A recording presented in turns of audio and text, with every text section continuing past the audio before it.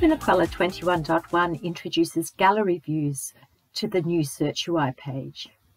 At the top of the refined search panel, we have the display mode section with three options: standard, image, and video.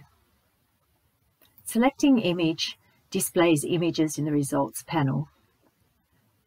This new image mode displays all image files attached to items, unlike the old UI, which displayed only the first image for each item. Clicking on an image opens a larger preview pane showing the image name in the top left and options to open in a new tab or close the preview pane in the top right. Clicking away from the image itself will also close the image.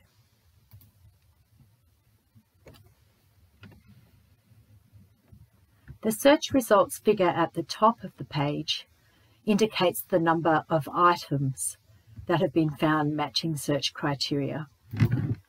As an example, we can see here that there's 3 search results for items for seal. However, the number of images is a lot more because it's showing all the images across those 3 items. Clicking on an image View Item button will take you to the resource summary page for that image. Filtering and classifications also work at an item level from the gallery views. The video mode works in the same way, showing all videos for an item. Videos can be previewed, and here's an example of a local video that's stored.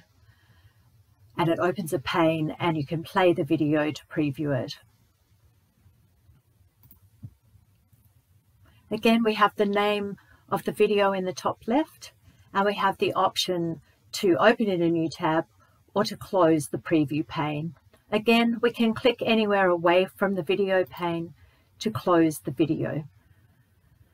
You can also preview YouTube videos, and you can play in the preview pane, or you can use the link to open and watch on YouTube.